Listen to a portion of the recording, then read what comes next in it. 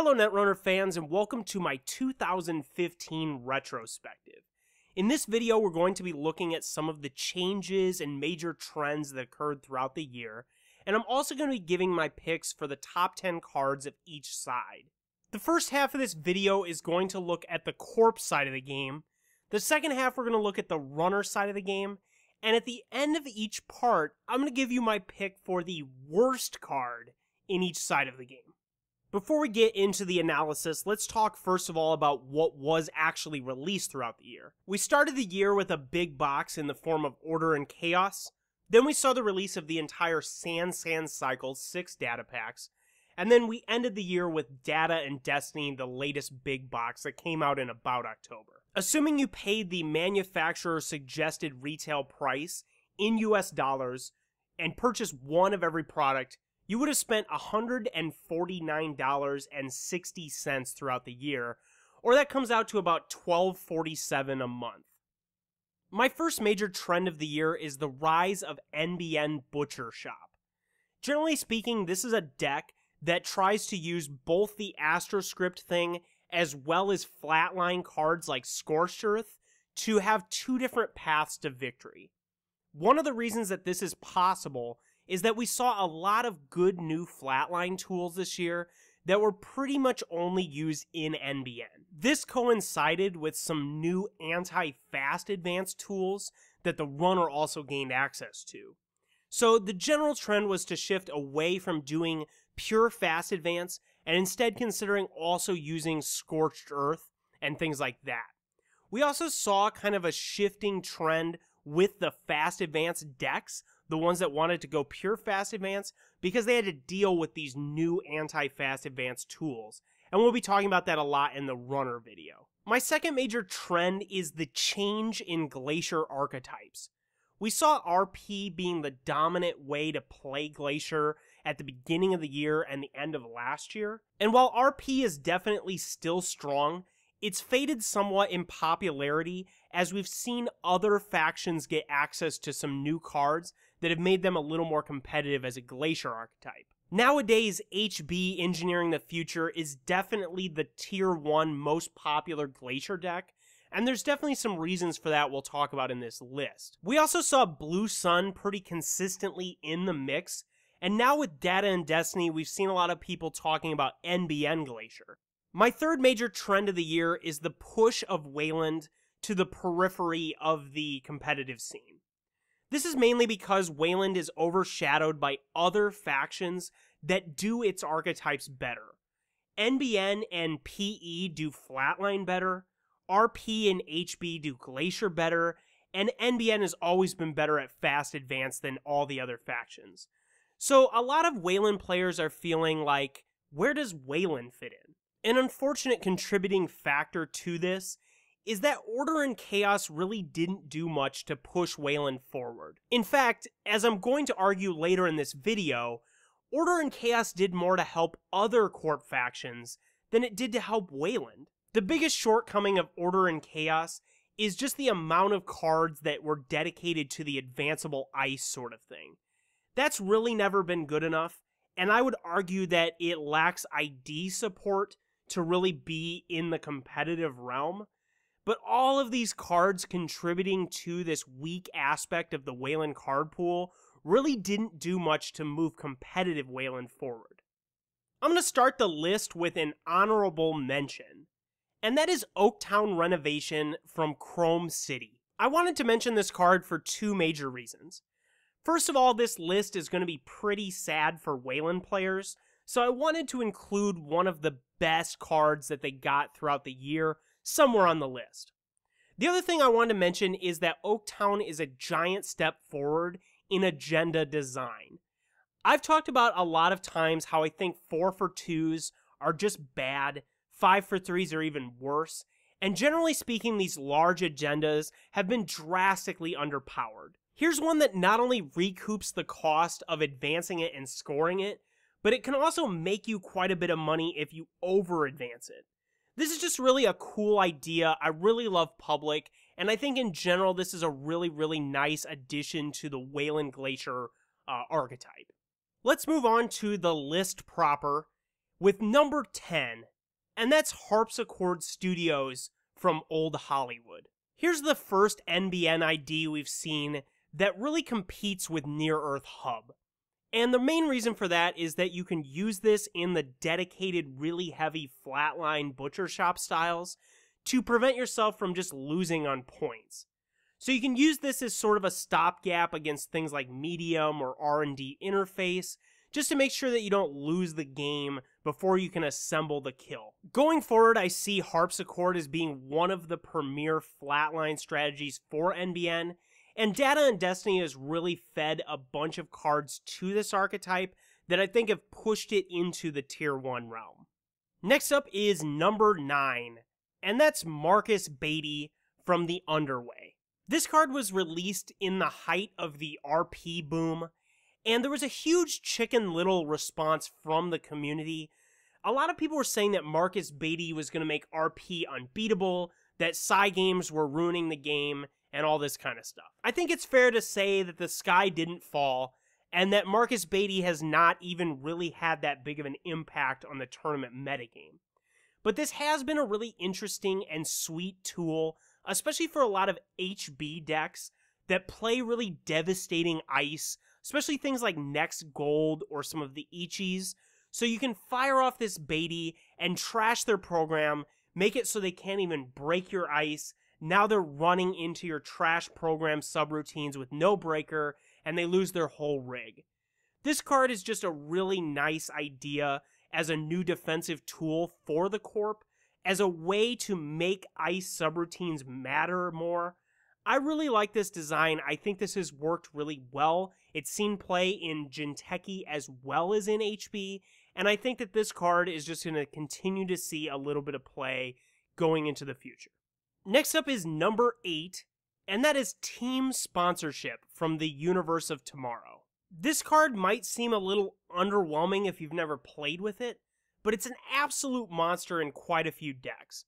It's really good in Near Earth Hub. It's really good in HB because you can trigger the ETF effect, but you also get to get back things you need like defensive upgrades, ice that's died, Adonis campaigns that have expired, things like that. As we'll see in the runner side of this video, the Corp has had to contend with a lot more milling this year. There's just been way more effects that mill the corporation. Noise is still strong, so having something like this to get back those milled agendas, get back those milled ice, get back whatever it is you need to stay alive and stay in the game, this card is just great for that and has been a really huge staple in a bunch of decks this year. Next up is my number 7 pick for the year, and that is Breaker Bay Grid from Breaker Bay. This card has had a lot to do with the rise of HB Glacier this year. This interacts really, really well with both Adonis campaign and Eve campaign, which are definitely two of the core economic tools within the faction. This has also been nice because it gives you more blank cards that you can put into servers and make your opponent nervous that you're trying to rush out a 3-for-2. Plus, with team sponsorship now in the mix, it's really easy to get the Breaker Bay into position, get your Adonis there as well, and it's pretty easy to create these kind of second-tier remotes that are just for your economy. Next up is my number 6 pick for the year, and that's Cyberdeck's Virus Suite from Order and Chaos. This is the first card that let us use Purge during paid ability windows, which means that we're able to purge on our opponent's turn as well as our own turn. Plus, we get this access effect, which is kind of nice as well. Now, this was important not only against like Parasite and Data Sucker and other popular viruses like that, but it's also been the primary solution to Clot in the fast advanced decks. If we're going to have a way to deal with Clot stopping our Astro Chain and our ability to fast score, we're going to have to play stuff like this in our deck as good solutions to them. And this Virus Suite has been an easy 1 or 2 of addition into a lot of the existing fast advanced decks as a good solution to Clot. Next up is my number 5 pick, and that's Assassin from Data and Destiny. I think it's really easy to overlook the importance of this card, just because it's a neutral piece of ice and it's kind of in a box with a bunch of other exciting stuff. but I really don't think you can understate the importance of this addition to the card pool. This is a big, really hard to break century with 2 extremely impactful subroutines, and it's at the fairly affordable cost of 7. Glacier decks of all sorts have loved this thing, but I think this really contributes to the kind of breadth building of Glacier. This is part of the reason why we've seen lots of Glacier decks emerge in a variety of factions that aren't just the RP that we saw last year. Now we come to my number 4 pick for the year, and that is 24/7 News Cycle from Data and Destiny. Butcher Shop was already rising in popularity prior to the release of Data and Destiny, but I see this card as being the major turning point for Butcher Shop this year. The big thing about this card is that you can combine it with breaking news to give the runner 2 tags without any sort of trace, without them stealing anything. You just straight up give them 2 tags. And that's been a really effective way to scorched earth your runner opponent. This card contributes the most to the rise of Plascrete Carapaces going back in a lot of runner decks. It's so easy to get flatlined by this thing. A lot of times they're playing it in a Harpsichord Studio deck, so it's really hard to score out before they can assemble the 24/7 kill. This deck was a big backdrop for Worlds. While it didn't do especially well at Worlds, I think virtually everyone was playtesting with it to some degree, and I also think that it contributed to the rise of weird metagame options, not only Plascrete, but also stuff like Turntable, as a way to disrupt fast advance, but also get the breaking news out of their score area so they couldn't 24/7 with it. I see this deck being a major player going forward, but it's the type of deck that's going to cycle in and out of the metagame. It's pretty easy to beat this deck if you just play 2 or 3 Plascretes in your deck and plenty of card draw to find them quickly, but man, can it be really, really hard to beat this deck if you don't play Plascretes. My number 3 pick is totally a cheat and a cop-out, but I'm doing it anyway, and that is the Scientist Ice from Breaker Bay. Let me first say that I'm only talking about the 3 that are not in Wayland. Merumati, while seeing play a little bit, is something that we already have, and I really don't understand why the designers keep printing these end-the-run barriers with no other subroutines that are just cheap. We really need end-the-run barriers that have other subroutines that punish face checking or do something that isn't just ending the run. So Merumati is just a forgettable, if somewhat playable, barrier that's seen a minor amount of play. Now the other 3 are all absolutely excellent. Gutenberg has been a monster, especially in the Rising Butcher Shop. We've seen this with Data Raven as just a huge, taxing, really pain-in-the-butt tag ice. It's got huge strength, it's hard to beat the trace, it's hard to just break it because of the strength, and it's really cheap to res. This is almost always going to be a 1 or 2 of minimum in Butcher Shop decks, just because it's such an awesome taxing ice. Similar to Gutenberg, Crick fit right into an existing archetype, which was RP. It's a cheap, nice anti-face checking thing for archives. It gives you some recursion for your caprices and your baities and things like that. And again, this is just another really excellent, decent design. Turing has arguably been the most important of the 3, because I think it's really been one of the contributing factors to the rise of HB Redcoat style Glacier. This is really nice against AI breakers. You can put it on a central if you're worried about that.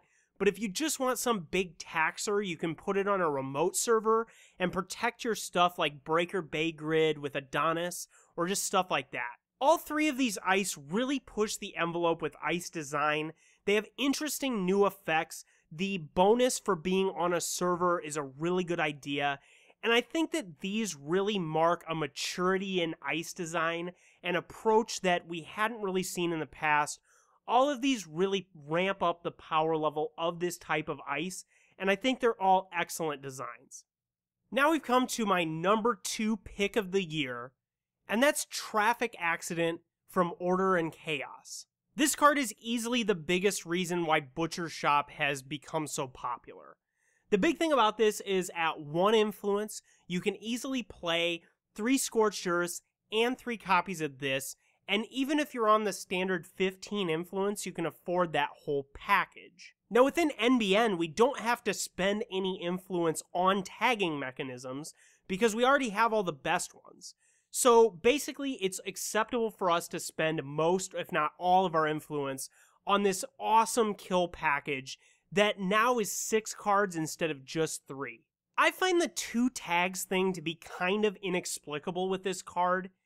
It seems to me like the 2 tags thing has essentially made this card unplayable in Wayland, because the only way that you can really give 2 tags in Wayland is with mid-season replacements, and now that the runner has access to Film Critic, there's a really easy and good solution to mid-season, so spending your 4 influence on it within Wayland is maybe not as appealing. NBN, on the other hand, can play the mid-seasons for no influence, but it's also got breaking news as well as potentially the 24/7 thing as a method to give them 2 tags, and that lets you play Traffic Accident. This card's been a huge contributor to Butcher Shop. I would argue Butcher Shop was pretty weak until it got this additional package of kill cards, and I expect this card to see almost exclusive play in NBN for the foreseeable future. Now we come to my number 1 best card from the Corp side of the game for 2015, and that is Global Food Initiative from Data and Destiny. I put this at number 1 for quite a few different reasons. First of all, I have been talking about how big 5-for-3s, even 4-for-2 agendas need to be much better. And in general, the power level of those agendas has been too low throughout the history of the game. Here's one that has a really powerful and virtually unparalleled effect that's easy to include in basically every deck because it's neutral at a low influence cost. This card's been a monster in Glacier, especially in HB Glacier, because it makes it so that your opponent basically always has to score 4 agendas to win, but you only need 3 agendas to win.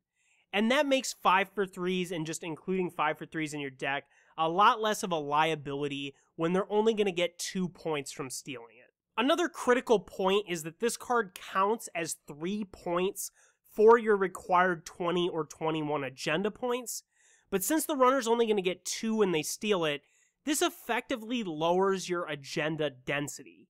And for that reason, we've seen this shoehorned into a lot of decks, including decks like the NBN Fast Advance deck, just as a replacement for NAPD Contract, a nice way to play fewer agendas and also lower your agenda density. I'm kind of conflicted about this card because, in my opinion, something like this would make a lot more sense if it was in a faction rather than just like a neutral 5-for-3 floating around. I've said many times that I like the idea of each faction having a difficult to steal or somehow tricky 5-for-3, and to me this seems like it would have been pretty good in a faction. But overall my feelings about this card are positive. I think this is a really huge ratchet up of the power level of 5-for-3s, and this is the direction that we need to go with big agendas if they're going to ever really see any play. Before we go, I'd like to give my pick for the worst Corp card of the year, and if my biases didn't show through in the actual top 10 list, I think they definitely will show through here. I'm going to pick It's a Trap from Old Hollywood. There were a lot of cards in my short list for the worst card that just have some sort of narrow effect that isn't well incorporated in the game. So things like Constellation Protocol or Dedicated Technician Team. But I think the thing with It's a Trap is not only does it have a very narrow ability that's not well incorporated in the form of anti-expose effect, but it's also just kind of a bad piece of ice overall. Now there were plenty of bad pieces of ice released this year. I definitely had Clairvoyant Monitor also in my short list for bad ice this year. But man, It's a Trap I think exemplifies everything that's been wrong with trap type ice. The low strength makes it easily beaten with Parasite or with some of the AI breakers, and the fact that it costs 2 and has such a low impact subroutine, It's so easy to just mitigate this thing by having some piece of junk card installed, and I think the tendency this year especially has been that runner decks just have a bunch of stuff installed, and they're pretty willing to just lose some bad card. Outside of the lame Admiral Akbar reference, the anti-expose effect really just has no place on this card. That would be much more well-suited for a more generic, like end the run kind of ice. Imagine this was just a 2 or 3 cost, low strength end of the run barrier. Then there might be some reasons why you'd want to switch out your Baco for this as a metagame choice if you were worried about certain expose effects. But as it is, you have to play this really narrow use ice that has virtually no impact on the game outside of the anti-expose thing, and you have to waste a slot in your deck. Also, have I ever mentioned in any of my videos that expose effects suck? Well, that's going to do it for part 1 of the video. Be sure to tune into part 2 where we look at all the runner cards from the year. I've got my top 10 list over there as well as my worst card of the year for runner. And if you like this video, be sure to subscribe, click the button that looks like a thumbs up, and leave me a comment. Thanks for watching. We'll see you in part 2.